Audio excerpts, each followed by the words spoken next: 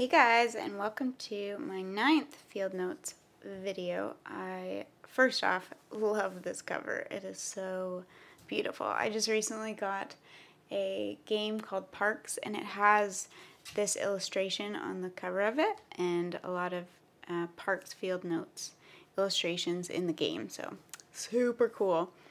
So this one, I haven't labeled the back yet, but this was from October 2nd to October 26th, 2021. So this was when I started to really get into nature journaling, which makes these books probably the most visually appealing out of all of them. But here I was just starting to practice shapes based on John Muir Law's tips for how to get proportions and head size in check. So I was just doing quick thumbnails from images I saw online just to get it right. And here I went to Granville Island with my family and my friend, and there was a duck pond, so I thought it would be fun to do some sketches of the ducks. One like tipping over, super cute. Yeah, it was harder than I thought. Like some of these drawings, I look at it now and I go, oh, that does not look like a duck. Like some of the bills and stuff. This one, yes. This one, yes. But it's cool because as you go, you start to learn how the different shapes look. This was a flower I saw on Granville Island, and it was pretty cool, just studying different angles of it and what colors it comes in. And yeah, I was right outside a coffee shop, so that was really cute. And I saw a mystery bird. I didn't know what it was, so sometimes I like to just write that down so I can try to figure it out later. I never found out what that one was, but oh well. This was my sketches at the Bladel Conservatory. Yeah, I went just to sketch the fish and birds, and it was a really cool process. But this was still sort of before I had a really good grasp on how to draw birds, so a lot of them were just kind of like quick sketches, which I look at them now and go, ooh, could have done that better. This guy was super cool. Yeah, he was just walking around, and he had this like big long tail that would go behind him. It was really cool. He was pretty big. And it's a cockatoo. It was really cute. Oh, at this point I was reading a book called, I forget, but, Sibley's Birding Basics. And it basically just goes over how to draw out different bird song notes. And it's super cool because when you listen, you hear them, you can record it in your journal and then later remember how to even do it. Yeah, it's pretty cool. There's a chickadee. There's a lot of chickadees that come to my window, which is really fun. Yeah, there's Sibley's Birding Basics and all the John Muir Law's videos that I've been looking at and studying, which was a really fun time.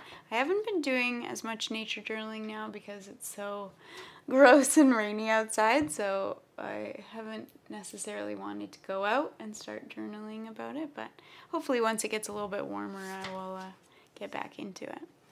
This was from the Birding Basics book and just shows the different patterns and like the sections of the head. It's super helpful because you can look at it and go, oh, this is this part of the body, that's that part, and you can see how the colors sort of fit inside these areas. So super cool.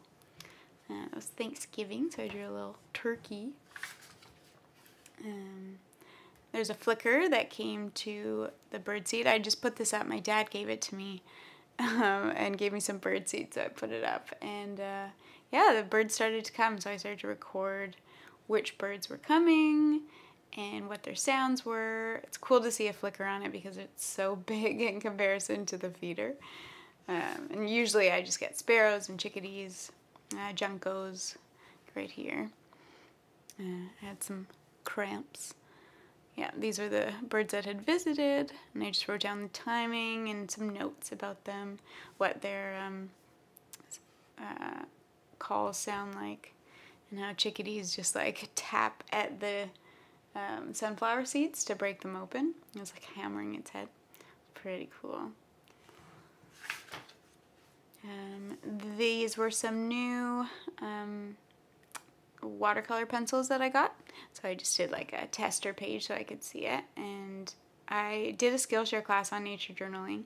And this was kind of to show all the different colors.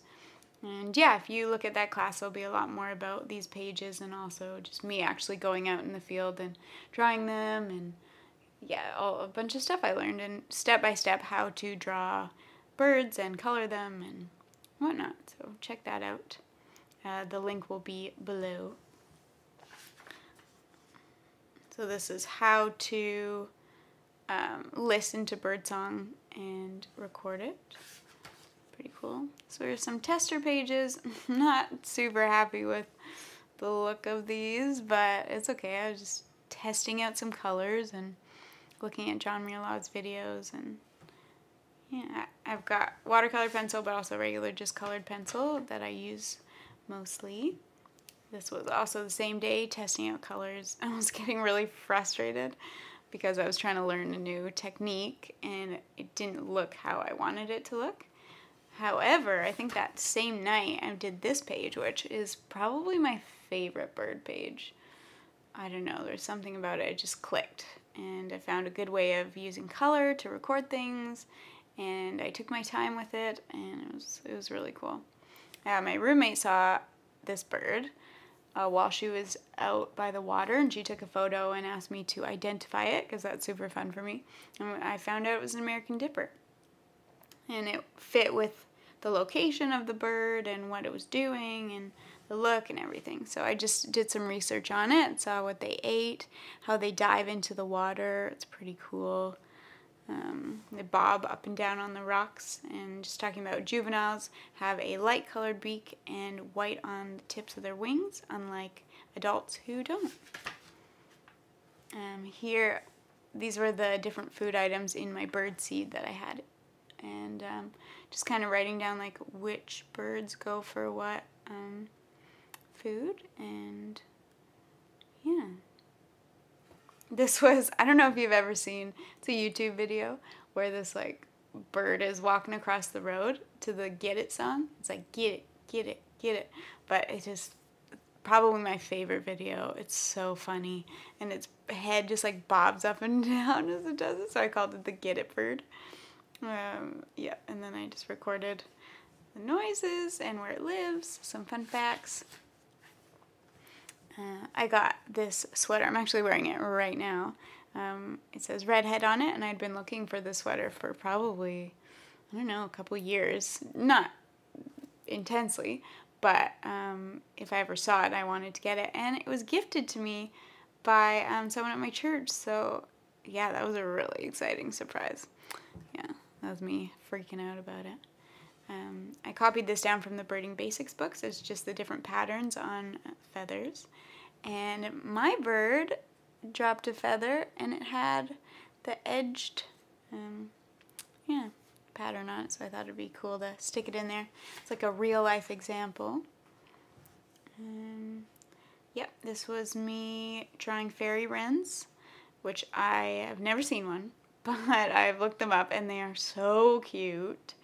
So yes, and then I wrote, do I like them so much more because their name is Fairy Wren? Yes, that's probably part of the reason for sure. And I just put their eggs. This is actually the page that I go through how to draw in my Skillshare class. And this was just blending colors and testing them out, showing how you can mix them. And just journaling about life and uncomfortable emotions. Talking about John Muir Law's Guide to Nature Drawing and Journaling. I got that from the library, and it was so cool. I didn't go through all of it because I had to bring it back, and there's a big waiting list for it, but it was really cool. And I also felt really in the mood for McDonald's that day, which probably killed me after, so yeah. And here's different things I could draw for nature journaling. Block diagrams are super cool. I haven't done enough of those. Close-up textures, behaviors, counting like the numbers of birds or how many insects they caught or food, or yeah, it's pretty cool. This was the layout of the coffee shop I was at. I wanted to do sort of nature journaling stuff that day, but it was pouring rain outside, so I thought, why don't I just do it about the building I'm in? This was Delaney's Cafe in West Van. Yes, these are woodpeckers. So a downy woodpecker came to my feeder, and I just drew the difference between a hairy woodpecker and a downy, because the downy looks super cute and they got such a tiny little beak. Yeah, I was really proud of this page too. And just some notes about how long it takes them to make a hole and their average lifespan. And yeah, that was a really exciting new visitor at my bird feeder. Yeah, just journaling out some feelings. And then I did these nest studies, which I did after watching a John Muir Laws video. And it's really cool. Like, he shows you how to like layer all the different, I don't know, nest bits on top of each other, so it looks like there's depth to the photo. And it's crazy how many different kinds of nests there are. I never knew. You could just kind of assume they're sort of like the bowl shape, but there's so many different kinds. It's really cool. This was a bird I saw at the Bloedel Conservatory, and it had little cheeks. It was so cute, and this was what its nest looked like. So, yeah. This is probably one of my most visual field notes, though I think the next one is also pretty visual as well. But thank you so much for watching. Subscribe to my channel for more videos, and if you could like it, that would be so great. Make me feel so good. And comment with what you like or things that you'd like to see or just whatever you want to say. Well, have a great day. Bye, guys.